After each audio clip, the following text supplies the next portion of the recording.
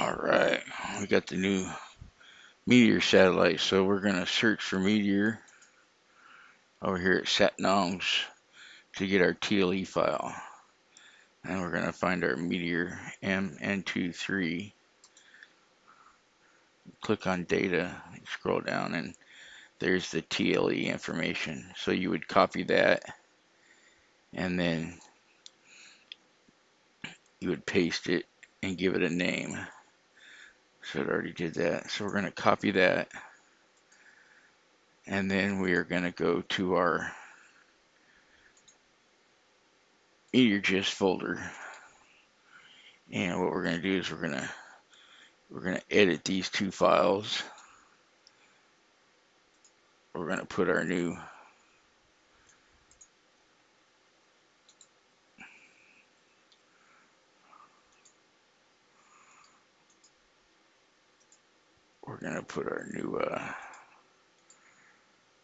new TLE information in there. Paste. Save.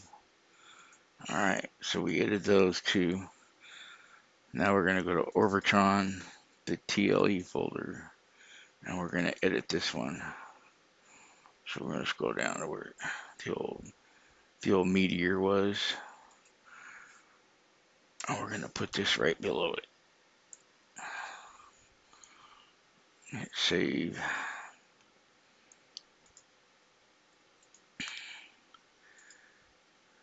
So we got that. And Meteorgis, if you've already ran with the M2 before, then your pre-existing settings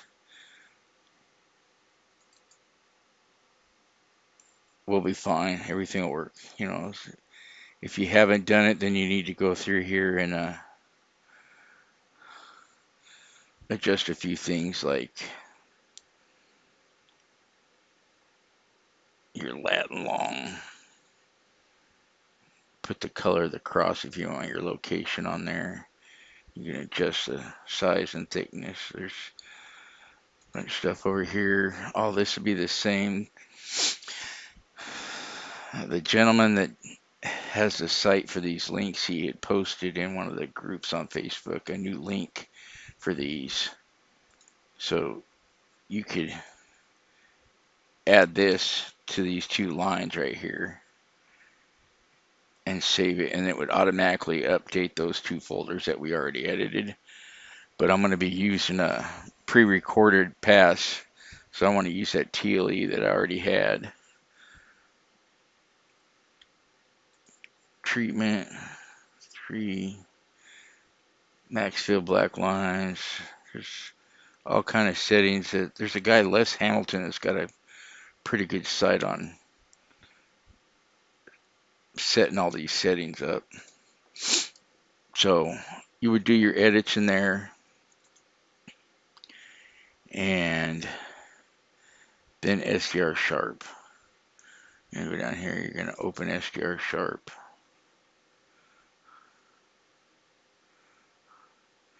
And scroll down to this config, and we're going to add a new satellite. So we're going to give that new satellite name. Copy.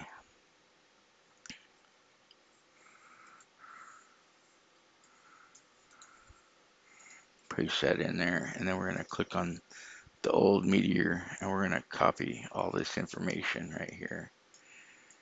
Copy it, go back to our new one. We're going to paste it, copy the lower section, go back to our new one, paste it, and we got to change the 1 to a 9 on both of these. And then we need to change this to OQPSK. That's the new one right there. Oh, that's the one we'll be using. So we'll change this right here. Paste. Paste. Alright, so all this is set So we can close this. When we run this the first time and the Orbitron kicks in the AOS, you're going to notice the name down here will be slightly different. And so we're going to have to change that name. But for now, we're going to close this. I forgot something in Orbitron to make sure that you have clicked on your rotor. You're going to go over here to your main, your settings, extra, and put a check mark in auto start rotor driver. That way when you open Orbitron, it's going to open SDR sharp. So I'll hit that OK. Alright, so we changed everything that we need to change. So you would just do like you used to. You'd open up Orbitron. Orbitron's going to open SDR sharp. We're going to select our satellite. Over here, double check. We got to change our frequency here. 137.9. Downlink mode. FM wide. That's good. Now we're going to do a little simulation and progress into our day.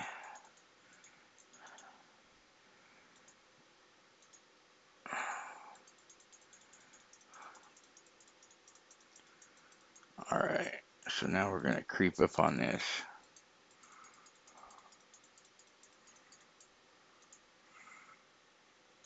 Now you notice it didn't start playing. Look at the name here and look at our name.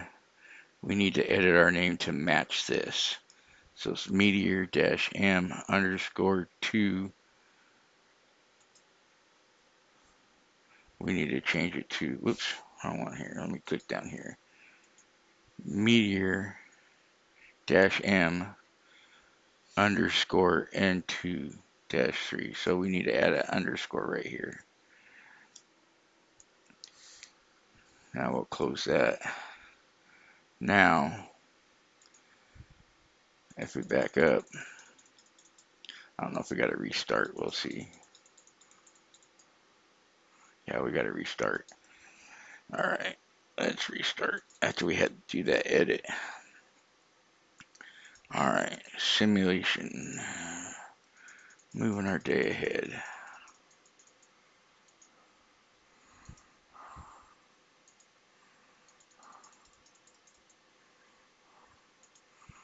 All right, and as the satellite comes into position,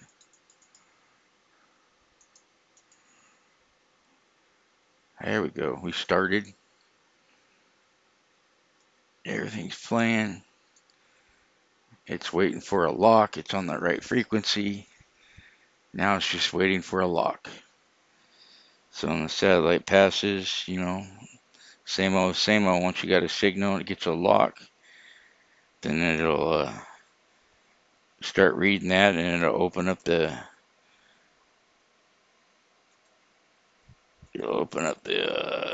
LRPT decoder, and you should be good to go if you're using a rtl-sdr dongle or a no elect or a AirSpy R2 or AirSpy Mini. You should be all good to go. Now the other thing is the other day I recorded. Today I recorded with an sdrplay device, and because I was messing around trying to figure out how to get all this stuff to function, and so what we can do for the sdrplay device is we'll record it. Let me pause this and hook up my RSP1A. Alright, I hooked up my RSP1A.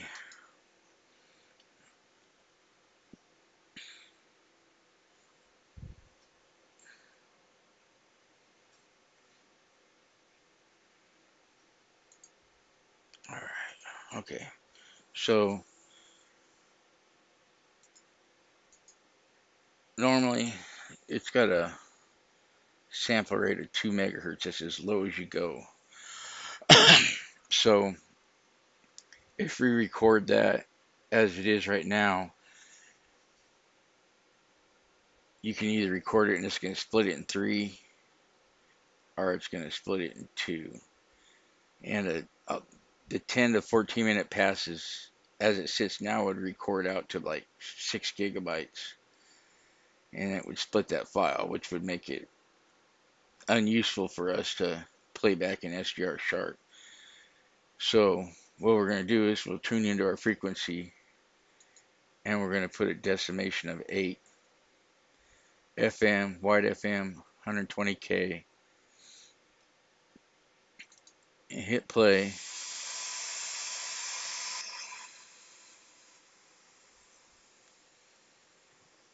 And then we're going to hit scheduler, and you'll set your recording foil for the recording folder to wherever you want to save your recordings to. And you can set this to record for dates and times. That way, if you leave your SDR Uno hooked up and your SDR play device hooked up and running, it would record. But I just did it manually. So what I did is, as I was watching the pass get closer on Orbitron, and when I would start to see the signal start, I'd hit record. And he said the pass is anywhere from like 11 minutes to 14 minutes. And when you got your settings like this, that recording's only going to be 6 to 800 megabytes, and it'll be all one recording. So that worked for me. So I'll kind of show you what that recording that I had.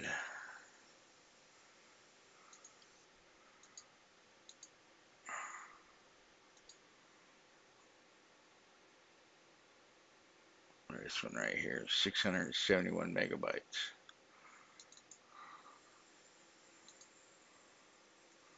So I look up the scheduler here.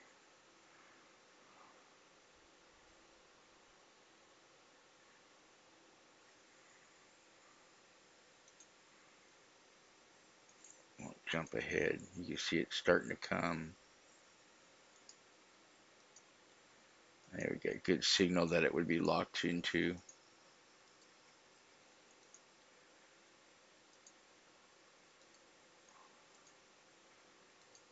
Alright, so we're going to close this. We're going to close sdrplay.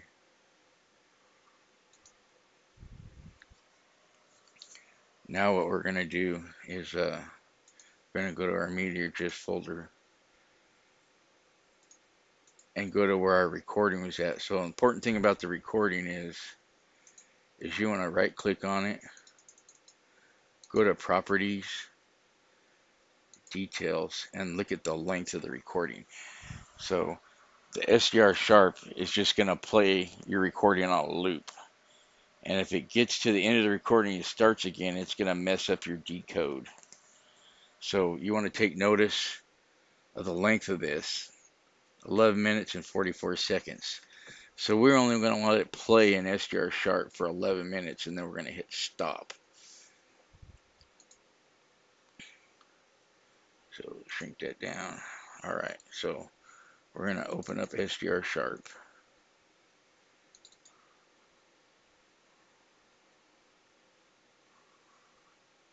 We're going to go up to source, IQ wave file. We're going to pick our wave file. Then we're going to adjust the frequency.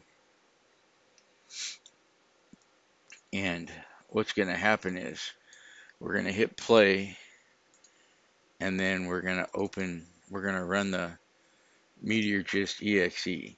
So we'll hit play, we'll run this, and then we're going to click on this demodulator We're going to put a check mark in there. So 11 minutes. So I'm going to hit play. I'm going to open this. You see the errors for the old things. We could fix that if you wanted to. Now we're going to click on demodulator. And it's connected to the plugin. Now it's just waiting for a lock. Oh, we got a lock. And open it up the LRPT analyzer. Yep, there comes our image.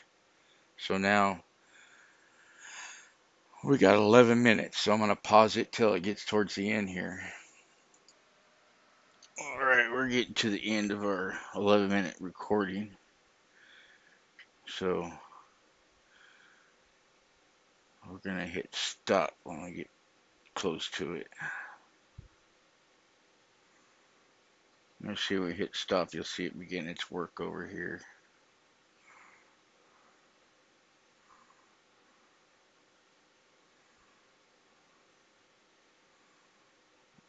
That looks like about the end of it. We lost our lock.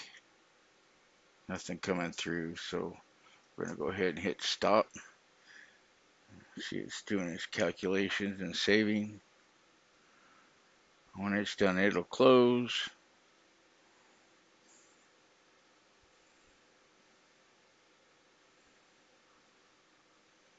Once it closes, the Meteorgis will start doing its work.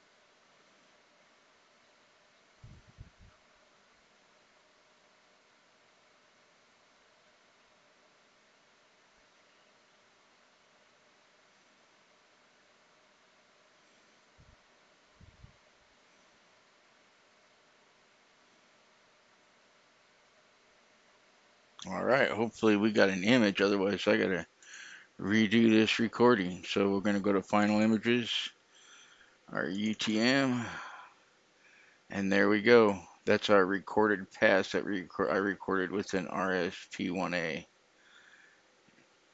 So that's how we'll do that.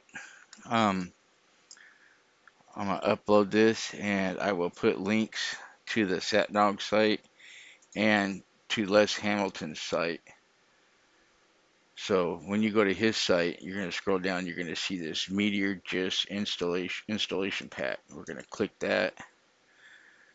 You're going to scroll down here to where it says click this button. And you click that button and you'll install that Meteorgis suite that we've been using. Alrighty, well, hopefully this helps. I'll add that information and let's see what happens.